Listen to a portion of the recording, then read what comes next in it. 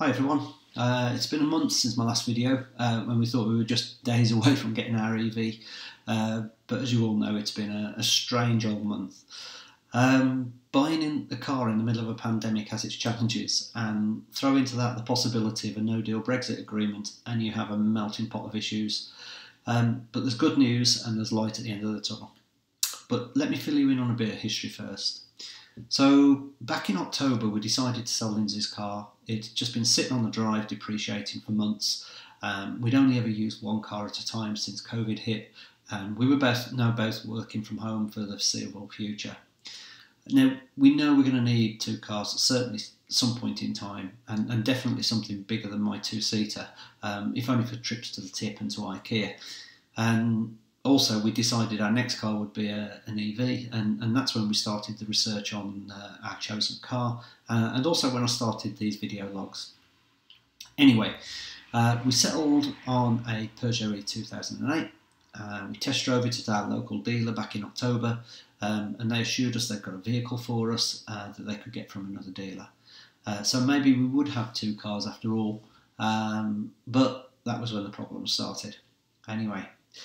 It turns out the other dealer wouldn't release the car as they had a customer for it, yet we had our order placed against it. The ball was eventually placed into Peugeot's court to arbitrate, but nothing was happening and the feedback from the dealer was useless, and in the end we just decided to walk away, cancel the order. At the end of the day we were in no rush and decided we could shop around instead. Now personally I'd like to have bought the car from the local dealer because we'd use them for the test drive and questioning and all that sort of stuff, and of course they're local from a servicing point of view, but the quality of service through the buying process was really poor, and we just didn't have faith in their after service once they've got our money once we bought the car. If they couldn't look after us while we were buying, then what's it going to be like later? Anyway, Lindsay had a brainwave, and that was to use one of the many internet sites out there and suggested we have a look at CarWow.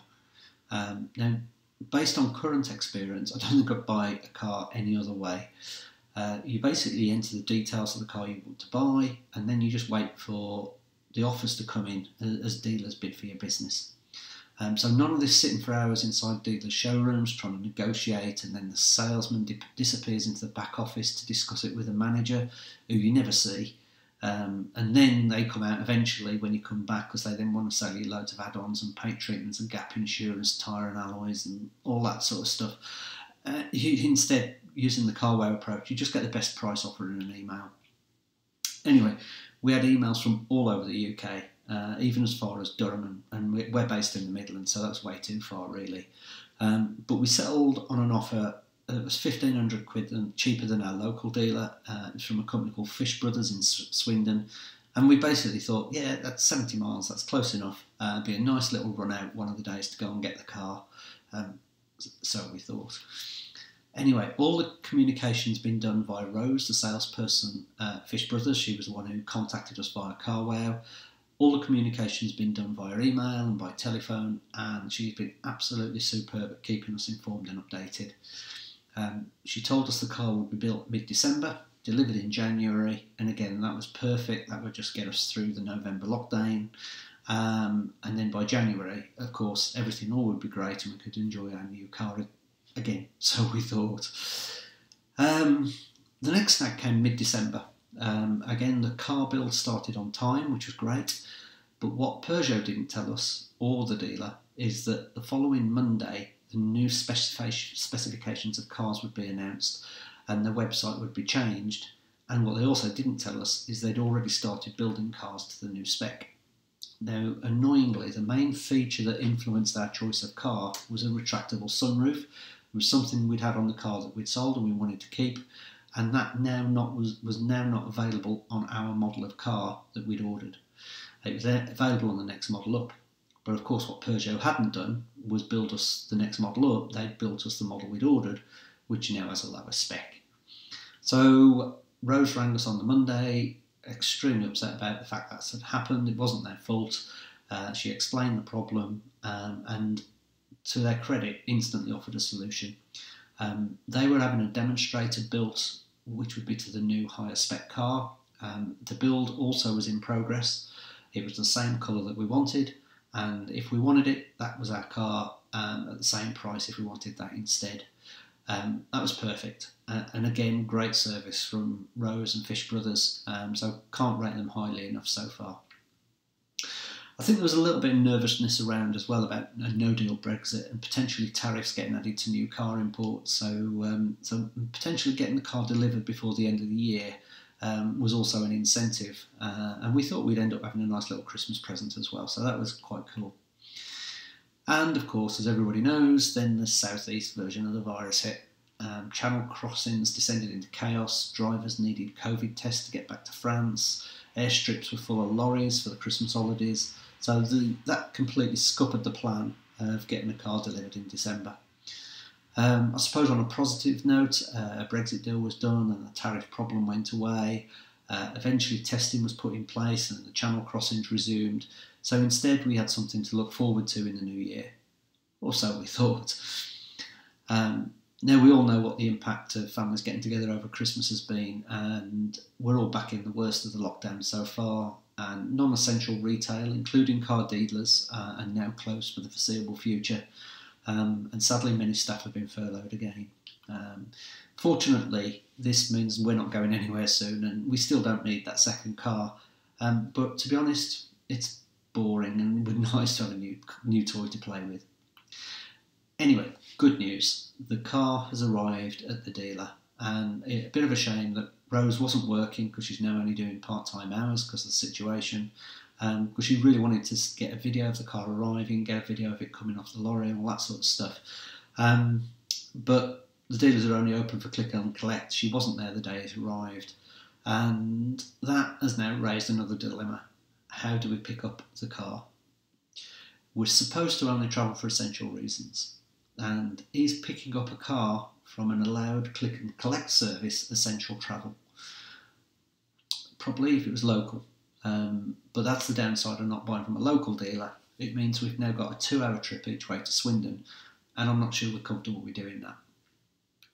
Also, another problem is click and collect only available Monday to Friday, so that also means a day's holiday each to go and do the run. But there's a solution. There is a cost, but taking into account petrol for my car, a loss of 2 days holiday, the nervousness of an EV journey home being a long one, and the stress of non-essential travel, home delivery seems the perfect solution. So what's even better about this is it's been booked for the 1st of February. So for anybody watching this, it's basically a week on Monday when this was recorded. And this is really something to look forward to because it's Lindsay's birthday, and basically it means we can get a new car for Lindsay's birthday, which is a great thing to look forward to at the moment because it seems as though we can do anything else to celebrate birthdays.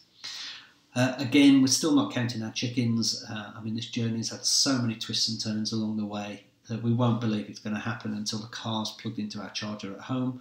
But rest assured, there'll be a follow-up video as soon as it happens.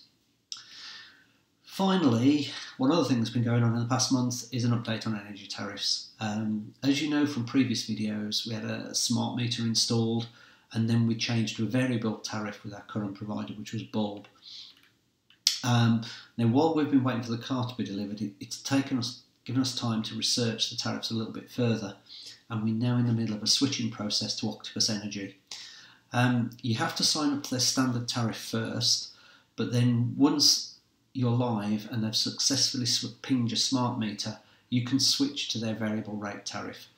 And the reason we've chosen it's just 5p per kilowatt hour from midnight till 4:30 in the morning every day. Now, by that, we're calculating that we can basically charge the car for 1 pence per mile. We can't do a full charge in that 4 hours, but if we keep topping it up when we need to, we think we can drive the car for 1 pence a mile, which is insanely cheap. Now, if you do the maths on your current miles per gallon and the cost of petrol and diesel, see how that compares, but 1p a mile to drive a car, which is insane. The switch to Octopus should also happen on the 31st of January, and on the 1st of Feb, when they've pinged our smart meter, we should also be able to switch to the Octopus Go tariff, which incidentally is the day the car's due to arrive. So don't you just love it when a plan comes together? Anyway, until next time, stay safe everybody, Hopefully in the next video we will have gone electric, and we'll have some real life experience to feed back to you regarding driving the car, charging, regenerative braking, all the sort of interesting things that we've been theorising around for the past couple of months. So hopefully keep your eyes peeled. Speak to you soon. Take care. Bye.